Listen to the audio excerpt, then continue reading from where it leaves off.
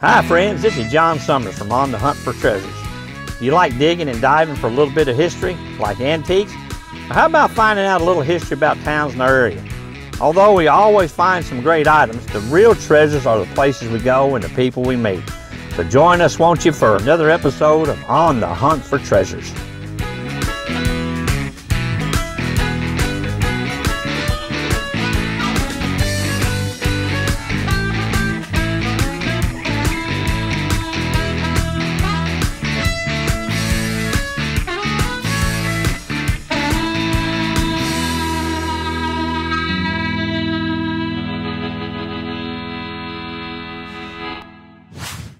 Hello there, welcome to the show. Today we're going to be visiting Hazel, Kentucky, long considered one of the best antiquing towns in the area. We'll be visiting with my friends at Mantiques and Sharon at the Cabin.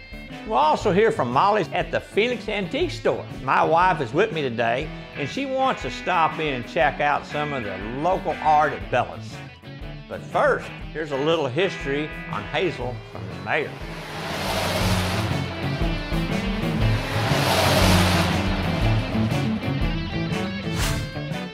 My name is John Scooter Pascal and I'm the mayor of the city of Hazel.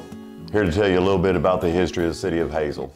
Back in 1890, the city was called Quincy at that time, and a lot of the residents at that time were not very happy with the name. It's right on the Kentucky-Tennessee border, hence the name of Quincy. So after much deliberation, they decided that they would change the name to Hazel, Kentucky. Now the reason for the name is, and where it came from, is a little bit sketchy. There's a couple different anecdotes to how the name came about. The first one is that there was a lot of hazelnut trees in the area, and that was one of the reasons for the name. The second reason, one of the leaders of the railroad, their daughter name was Hazel. So those are two of the things that are suspect to the naming of the city of Hazel. Now back in its heyday, especially with the railroad, Hazel was really booming. I mean, there was a lot of things going on here. Dark fire tobacco was a major crop in this area, and we had all kinds of stores. They had doctor's offices, they had barber shops, they had feed mills, they had lumber stores, they had restaurants, they had just about anything that any small city, or even a large city, for that matter of fact, would have wanted. It was just a really nice self-contained area on the southern part of Kentucky. And it really took off because of the railroad.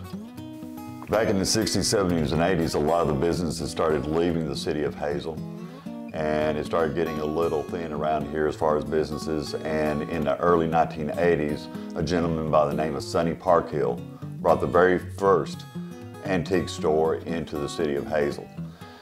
After that, another one was opened up, and people started seeing that it was doing a really good job here in Hazel, so more and more started popping up.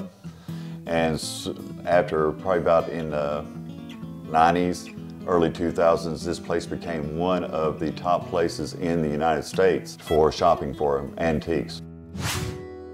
Well, hello, my name is Jim and I own Mantiques in Hazel, Kentucky. John Summers will be here shortly. You'll all notice that I wear a Navy hat all the time, and my nickname is the Admiral because I do wear a Navy hat all the time. And it's because my son is a United States Naval Aviator, and obviously I'm very proud of that. Around 35 years ago, I started collecting railroadania, from everything from bells and whistles to builder's plates to keys and locks. And I just kept collecting and collecting and collecting. And then through the years, I've branched out into, I guess, what we all call mantiques. And that's porcelain signs, gas and oil pumps, cash registers, anything militaria. And it's kind of snowballed out of control where eventually I had to open up a shop to start displaying my stuff, and my wife wanted me to start selling some of the stuff so she wouldn't get stuck with it all when I passed away, hopefully no time soon. Well, hey Jim, how you? Well, how you doing, John? Good. Glad you could make it. I'm glad to be here. Brother, we got some great stuff for you to see. Oh, I just can't wait. I just can't wait. And a lot of new stuff, too. Is that right? Things I'm interested in? Yes, right up your alley, let me tell you. Let's go check it out. Okay, great. My buddy Jim has a great collection. He's like me, he likes to collect things that preserve history, but also unique items. You've never seen a collection like this. This man here has a collection that's just out of this world. Hey buddy, come and show me this stuff here. All right, let's get to the meat and potatoes of some of the stuff I think you really like. Yeah. Oh Jim, there's a good local piece for me. It's out of Paducah, Hug the Druggist. Is that right? Well, that is the Hug the Druggist sign before the Paducah floods. And so when they flooded out, the store was done. Right. You know, and then if you look over here, there's the actual Rexall drug sign. Oh, and where they reopened up under the Rexall brand. Under the Rexall brand. Yeah, wow. that was everything that was explained. The holes that are in there, I'm assuming that's neon holes. Yes. For the neon, when they put neon to it. It was a neon can sign, which was very common way back in the thing, hanging way over the street. Yeah, isn't that something? You still got, look at preserving something like that, the history. That is just a wonderful, wonderful piece. I love it. Best pieces of history in the whole building. I can see that. I can see that. Oh, here's another nice piece I like. This is beautiful. This Pennzoil sign is absolutely great. Really nice. What date does this date back to? Well, that's got to be at least from the 50s. Yeah, I'd say because most of them have the oblong, or they're kind of squared off and broke off, aren't they? Well, not only that, but Pennzoil, as a general rule, did not do a lot of porcelain, so it has to be very old. Okay, I see. All right, that's great. And it's got the original base. You'll notice property of the Pennzoil Corporation. Property of the Pennzoil Corporation, yeah. And all this is original. I love it. Absolutely magnificent. What a great sign. Hey, and what's these up here, Jim? Well, these are the Buster Brown horses. It's a complete set. And in the old shoe stores, they had a metal carousel, and they were on the end of the carousel. Each one, you'll notice, is turned just a little bit. So the kids, when they came into the shoe store, could sit on them and ride them around. And in the shoe store. In the shoe store. What's so cool about these are, you've got the name. See how that one says Flicka? Yeah. On there? So there's a name on one side, and then the Buster Brown insignia is on the other side. Wow. Yeah. And then look, if you come over here at this angle, see how they had the little tails? That's adorable. Yeah. Just adorable. Yeah.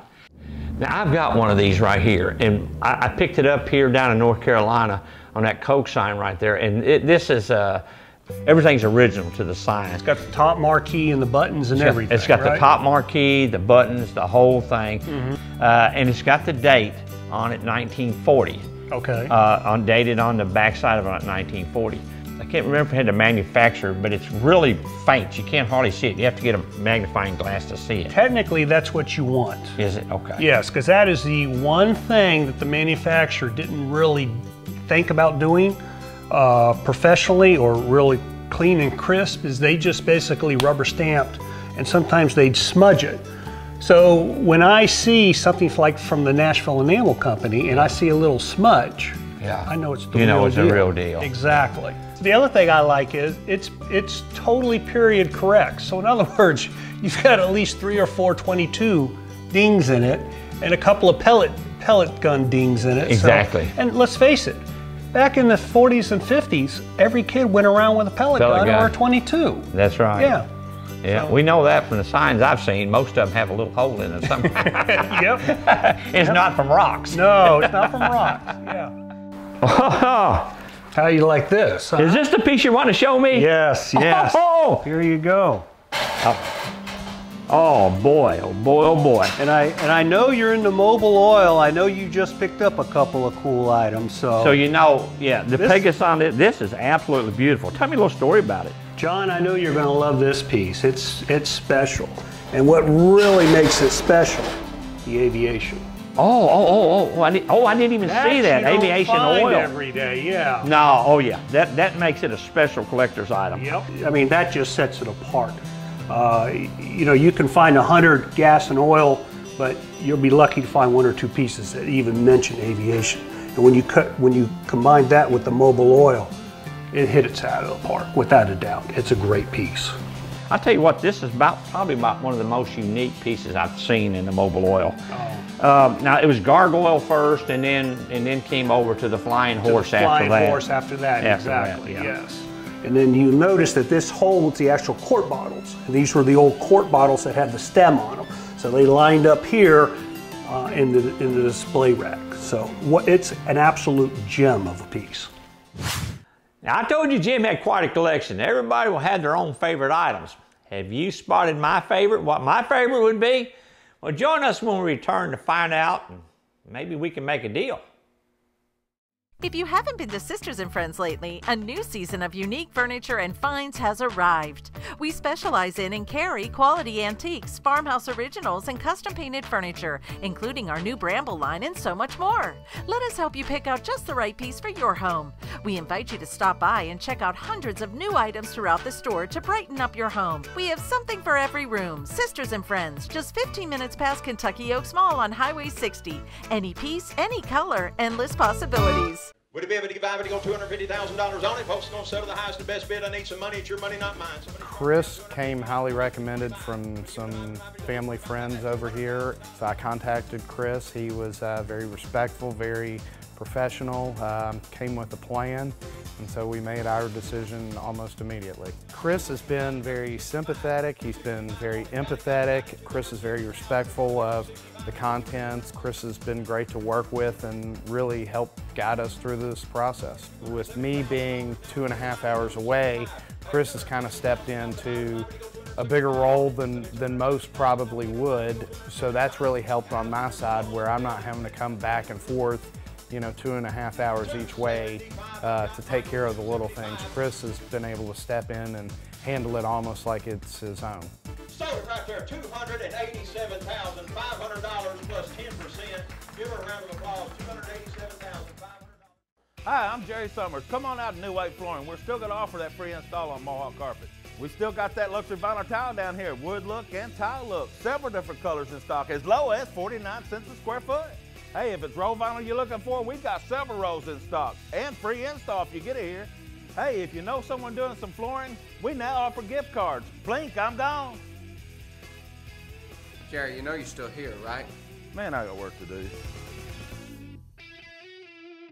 At First Community Bank, we believe you will treasure how simply convenient banking can be. From multiple office and drive-through locations to online and mobile banking services, we strive to offer the things that matter most to you. We also think you will treasure our people, from a live-friendly voice on the phone to having a local and knowledgeable lending staff that knows your name and makes serving you a priority. Stop by one of our locations to see what hometown community banking is all about. Member FDIC and an equal housing lender. Well, John, I've got two really neat things in here. And the first thing is this National Gray Vault Company advertisement. And we call this creepy cool in the industry, and it's creepy and it's cool. What was explained to me is this was filled with water, and it would show how the vault would be airtight by putting a cigarette in here as it was submerged in the water. So what they do, light a cigarette in there and show how it keeps everything dry inside. Yes. Isn't that something? Yeah. I mean, that's just creepy cool, creepy cool. And then the other thing that I think is one of the best pieces in here, you've heard of the stadium carriers where they've got the Coke, Pepsi, and Dr. Pepper? Well, over here is the original Orange Crush stadium carrier. And look, it's got all the graphics and everything. Can I see it? Absolutely. Sometimes I have to get a hands-on. No problem. Check it out. So what the guy would do, he would do what? Here, now. He put the strap right on there, lay it down. Okay. Ooh. Okay. Yeah. And look, you've got the original Dixie cups. Oh, so he pull a cup out. And he popped the cup out and then fill it up right there. Oh, and fill it up so it would be liquid, all liquid in Exactly. There. Isn't that something? Isn't that wonderful? Yes, it is. That's the best. I was looking for a place to pop a top, but there's no popping There's no pop. Yeah, you just pop the Dixie cup, fill it up. Yeah, here you go, sir. Yeah. It's and really old. In stadiums and stuff like that. Love this piece. Well, John, here's one of my favorites. The greatest show on earth. This is the elephant badge that went on the front of the elephant on each of the elephants that were in the show. And you'll notice what's really cool. You see how the H has got that ding on it? Yes. That's called a rub mark. Because when the elephants would greet each other, they'd rub their heads. And if they had the badge, they'd rub the porcelain off the badge. And on the back of that badge, if I remember correctly, it says Tolby, which is the name of the elephant. stamped into it. Stamped in. What do you date that back to? That's from the 60s. 60s, yeah. Because they actually had a blue version of this, which was even older, from the 40s. Yeah. So they had a blue team and a red team. Yeah, and what's really neat about this has got the actual emblems, the Ringling Brother, Barnum and Bailey emblems all put into the leather itself. It just makes for a wonderful piece. Here's the one I'm really interested in, this mobile oil. I mean, I know we talked about it when you came into, I know you put it back for me because you've seen the other. This is really, all the things we've seen, this is really the one I'd be after. What kind of price that we're talking here? Well, I mean, I've got $1,400 on it. Okay.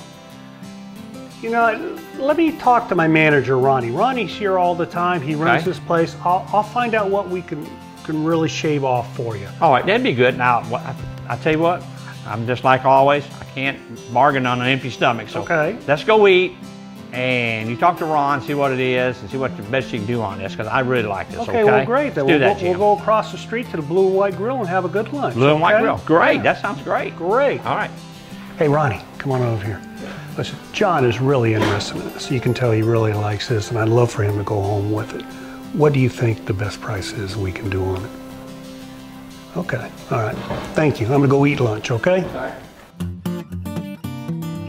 How's everything looking, guys? Hey, good. Hey, how you doing, John? Doing fine, sir. How about yourself? Yeah, you're a John. I'm a John, too. Well, I am, too. I'm around Paducah. Call you Scooter, huh? Okay, good to see you. This is my wife, Tammy. Nice to meet you. Yeah. I'm the mayor here in the city of Hazel, one of the owners of Blue and White Grill. So if everything's looking good, yeah, oh, wonderful. That's what I like to hear. Wonderful. Well, if you need anything else, you let us know. Appreciate you guys. Appreciate Thanks, you. So I'm thinking about, how much did he have on that sign? Well, we got $1,400 on it. Yeah, that's 14. How about $1,000 on it? I really like it, and I'd do 1,000 on it. You know, Can you do any better than that? that's a little shy, but I'll tell you what, I'll cut the difference with you if you want. $1,200. So we're saying 14 down to 12. Okay. I'll do I'll tell you what, Jim, I'll do that, buddy. Good.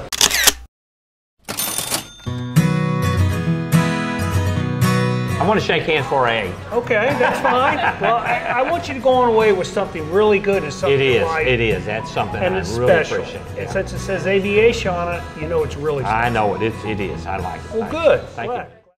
At First Community Bank, we believe you will treasure how simply convenient banking can be. From multiple office and drive-through locations to online and mobile banking services, we strive to offer the things that matter most to you. We also think you will treasure our people, from a live-friendly voice on the phone to having a local and knowledgeable lending staff that knows your name and makes serving you a priority. Stop by one of our locations to see what hometown community banking is all about. Member FDIC and an equal housing lender.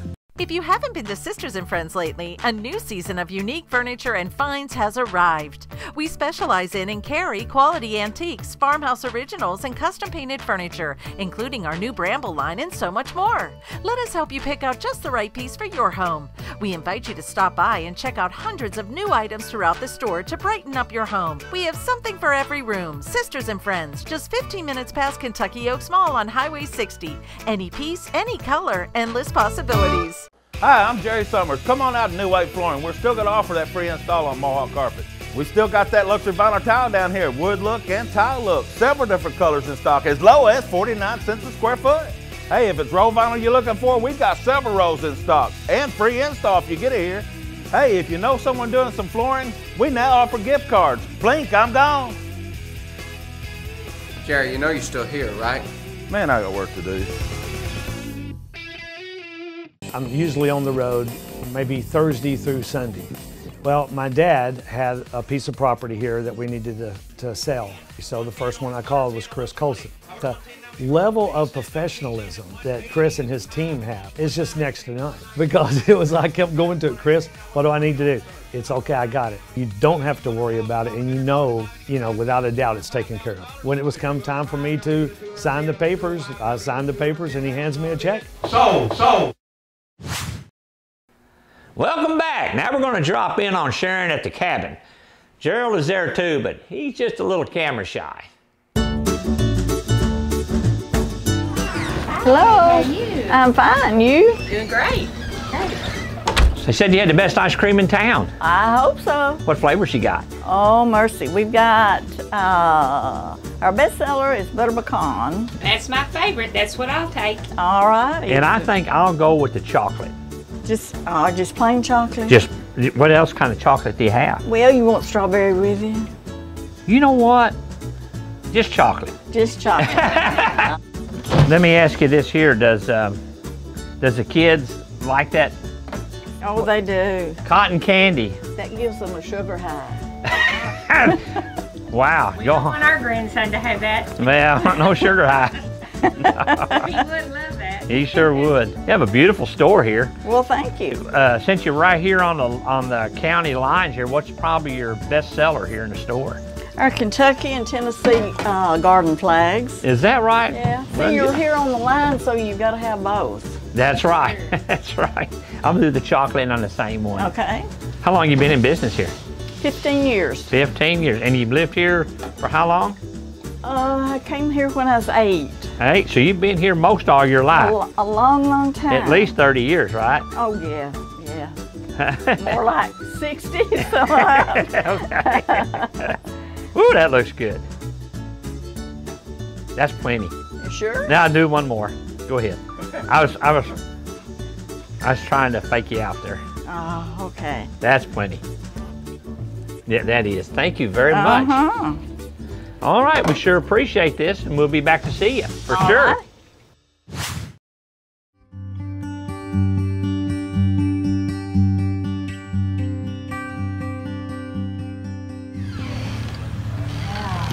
Hey, I'm Rick Wallace from Bella's. A few years ago, I retired from the Murray Fire Department, and in doing so, my wife and I, we saw a need to showcase local artists and craftsmen in Western Kentucky, West Tennessee.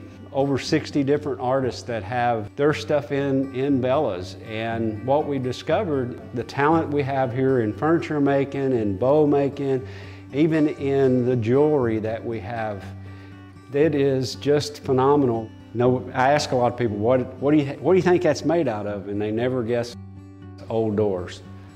Just take something old and build something new is kind of what we like.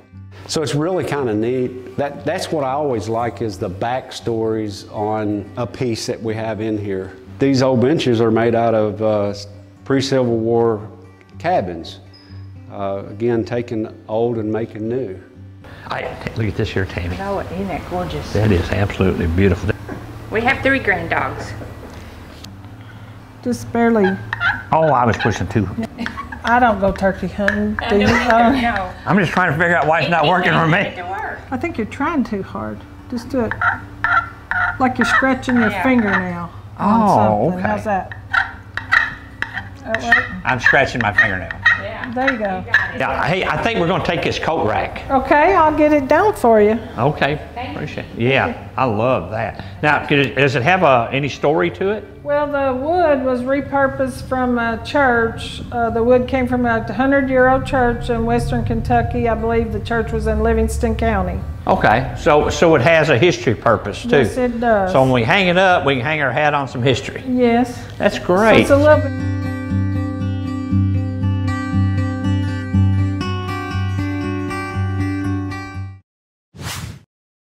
Well, one of the reasons that I do collect is everything's got a story, and I love preserving history. The Southern Line specific drum that went on the back of the railroad carts, something that you don't see unless you go to a museum.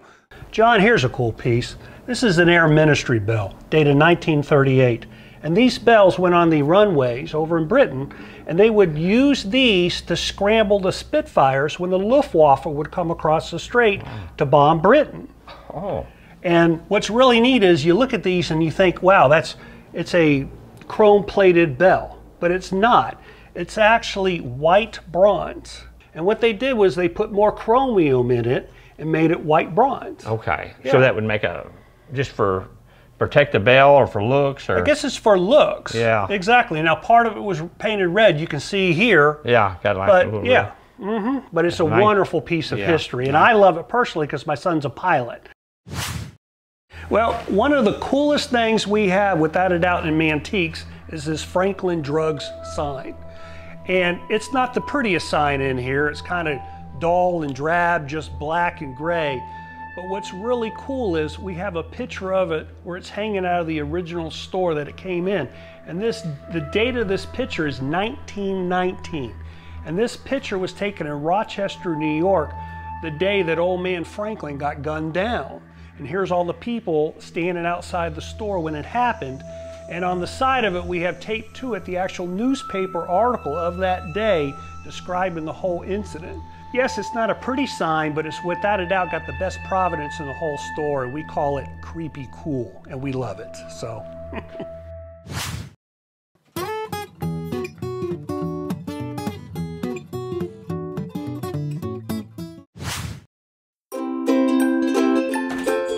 Hello, I'm Molly McCartney. I'm the owner of the Felix in Hazel, Kentucky. I have a shop of very eclectic things, everything from very feminine hats, hat pins, Royal Doulton pieces and delicate glassware, to advertising tins of all sorts. I started my store in 2008. It is named after my husband who died. His middle name was Felix, and so I called it the Felix. This is an 1876 solid rosewood square grand piano. The story behind it, from the people I bought it from, is that it was brought from England and placed on a raft and floated to a ship to bring to port in St. Louis, Missouri. I truly think I'll be very sad the day I sell this piano, because it's become a fixture that I will miss very much. One of my passions to collect are advertising spice tins and any kind of old tin that reminds me of my childhood. One of my favorite items in the tins that I bought was this one called Claudia Sanders Magic Flavored Chicken Seasoning.